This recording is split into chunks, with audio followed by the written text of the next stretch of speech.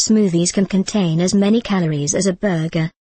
You do your best to do right by your body by making healthy food choices every day. Unfortunately, a number of health foods you may go out of your way to eat don't deserve their stripes.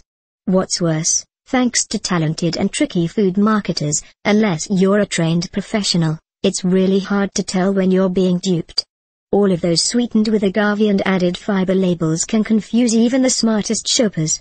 That's why we've turned to some of the nation's top diet experts and asked them to reveal which healthy foods they wouldn't touch with a 10-foot pole. What they had to say was pretty surprising.